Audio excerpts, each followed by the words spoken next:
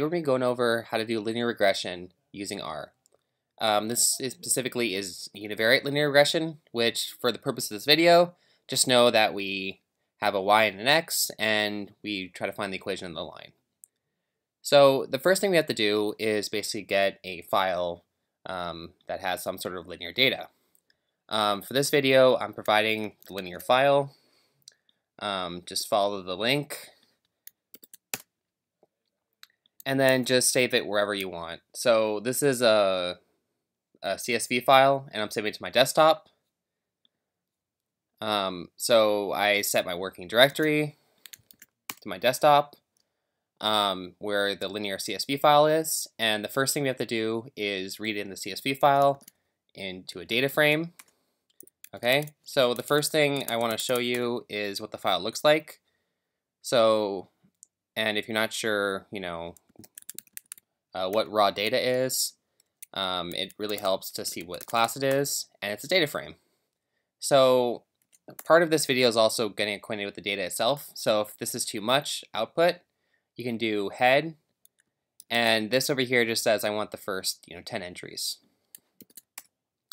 Okay, and notice I have Nans in my data.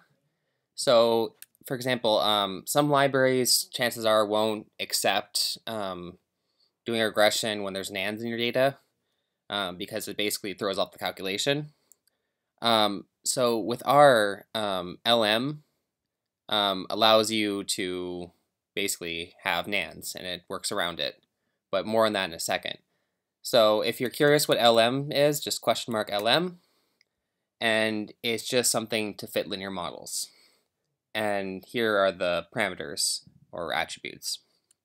Okay, so the next thing we do is we input our data frame, data equals raw data, and then inside the data frame we have two columns, y and x, y and x.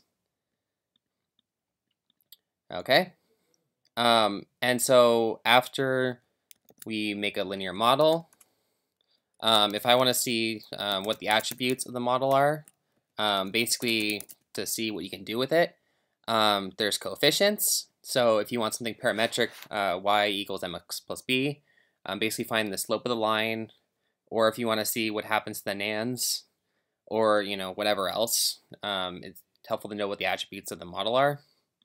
So what I was talking about earlier is, since our data has Nans, I want to see what the model does with them. And I know there's something called na.action because it's one of the attributes of the linear model.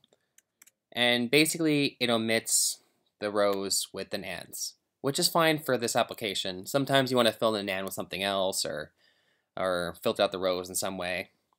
And so if you want to see the coefficients of the model, you just do the model and then coefficients. And I get the intercept, basically where it crosses the y-axis, and then the slope of the line. This is the mx part of the line, and this is b, your intercept. And that's just one of those like y equals mx plus b things.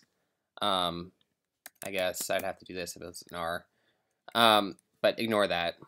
So if you ever want to predict a new value based on our model, so if you ever wanted to find, so in our data frame, head of raw data and 10 again, so x here is like 34, but if we're more curious about what happens when x is like 3, or whatever, you can predict values using R. And if you're not sure what predict does, you can just do question mark and see what predict is. Okay, and the next thing I want to do is basically plot this, because a picture is worth 1,000 words. And here's a scatter plot.